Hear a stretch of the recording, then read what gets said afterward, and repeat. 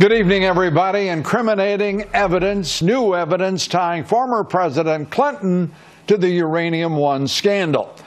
The former president, Hillary Clinton, the Obama administration are now clearly in focus in what appears to be a quid pro quo deal that gave Russia ownership of a fifth of U.S. uranium. Now, those carping about Russian collusion with the current administration, they are silent, as the real collusion involving the Clintons has been staring everyone straight in the face for years. President Trump today took up the issue, addressed the current Russia probe in an exclusive interview with our Maria Bartiromo. There is no collusion, I can tell you that. Everybody's seen that. You know, you have Senate meetings, you have Senate hearings, and nobody has asked us to do interviews anywhere. They have found no collusion, but there's zero collusion, and everybody knows it, and everybody admits it. I will say this, the uranium situation with Russia getting uranium, they better look into that. Senator Grassley wants to look into it, and others do, but that's, to me, a very, very serious charge. Emails now reveal that a Bill Clinton aide sought the State Department's approval for Bill Clinton to meet with a key board director of the Russian nuclear energy firm Rosatom in May of 2010. The former president wanted to take the meeting during a trip in June to Moscow. During the trip, Clinton was paid $500,000 for a speech organized by Renaissance Capital, a Russian investment bank that was talking up Uranium One shares. June is the same month that Rosatom struck its deal for a majority stake in Uranium One. Several investors in that Rosatom deal funneled $145 million to the Clinton Foundation before, during, and after the Obama administration government had approved the deal. While Bill Clinton apparently never met with the Rosatom board member, he did manage to meet in that same trip with Vladimir Putin himself at the Russian leader's private home, all part of the push at that moment for the so-called Russia reset by the Obama administration. That during a 2000 trip to Moscow, Secretary of State Clinton explaining the reset's purpose, saying, quote, "Our goal is to help strengthen Russia," and strengthen Russia they did. The Clintons certainly delivered on that promise. And now the Obama administration's Justice Department under Loretta Lynch drawing more scrutiny.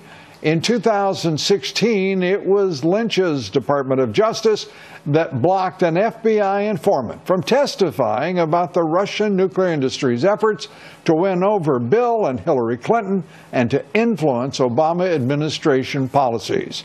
According to the informant's attorney, the Department of Justice threatened him with a criminal case and, quote, the loss of freedom if he came forward under violation of that non-disclosure agreement. Loretta Lynch on Capitol Hill today. She met behind closed doors with House Intelligence Committee investigators, and she has plenty of troubling questions to answer.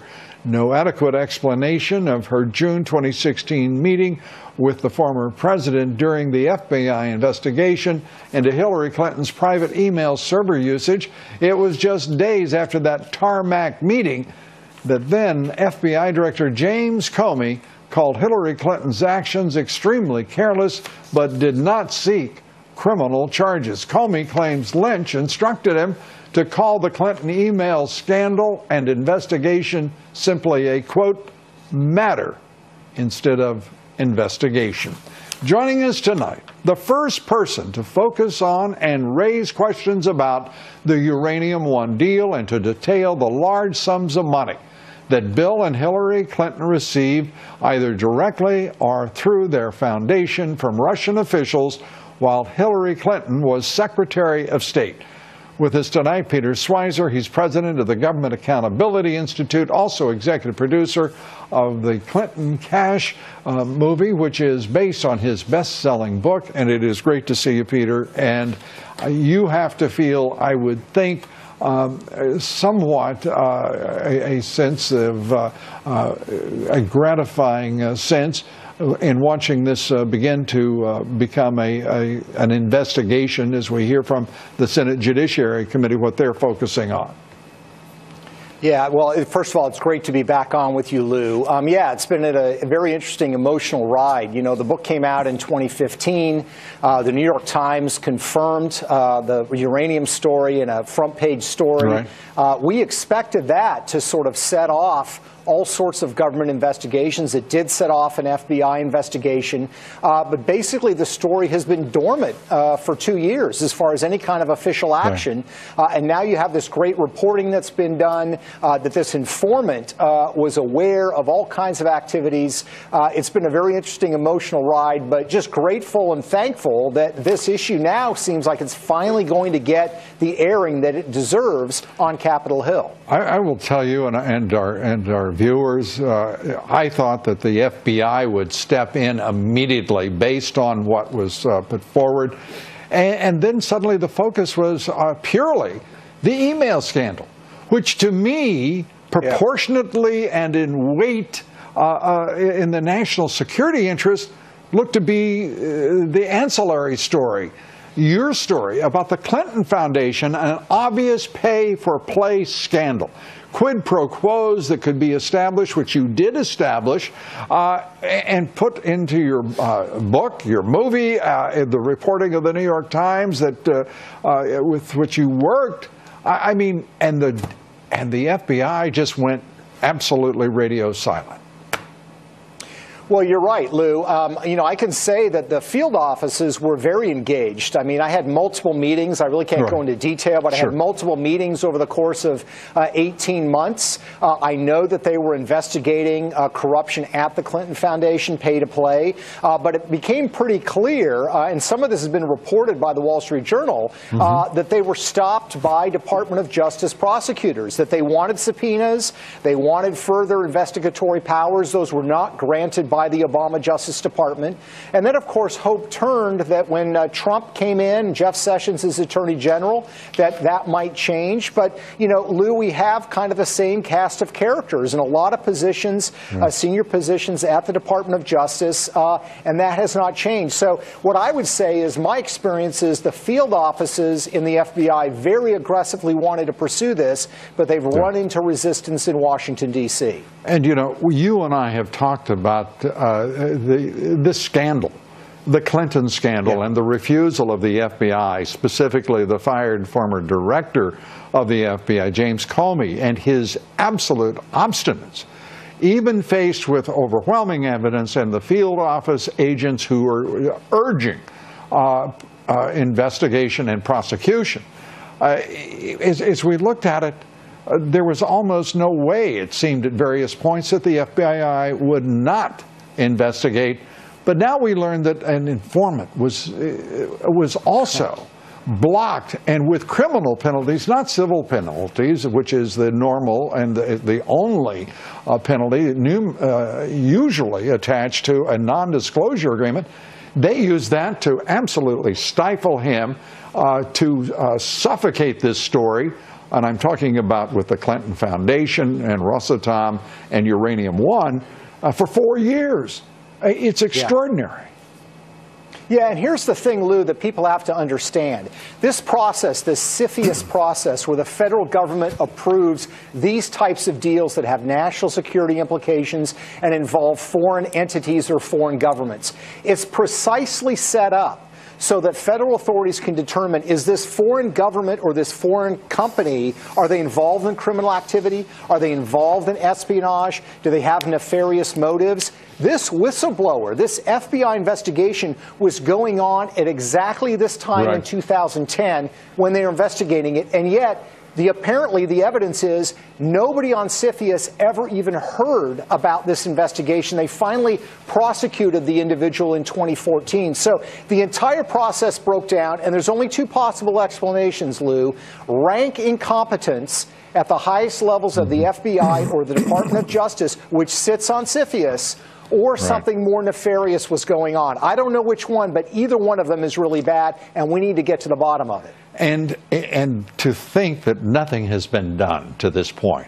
We're going to be talking with Victoria Tensing Monday, the attorney for this unnamed, undisclosed informant, and learn more. But that CFIUS, the Committee for Investment in the United States, is comprised of, amongst others, the Homeland Security Council, the National Security Council, the Secretary of State, the Secretary of Treasury, the Secretary of Homeland Security. There is no no imaginable way in which one of those entities or individuals would not be aware of that investigation, unless something very crooked and very much a cover-up was occurring. And do you have confidence that we're going to see that reverse now? Well, I don't know. I certainly hope so. And look, to put this in a context that people fully understand, here's the implications of this. The Russians got 20% of U.S. uranium. Rosatom now controls it. Part of the agreement in allowing them to take over the uranium, Lou, was that they would not export the uranium, because we don't want this to end up in bad hands in North Korea, with terrorists, with Iran.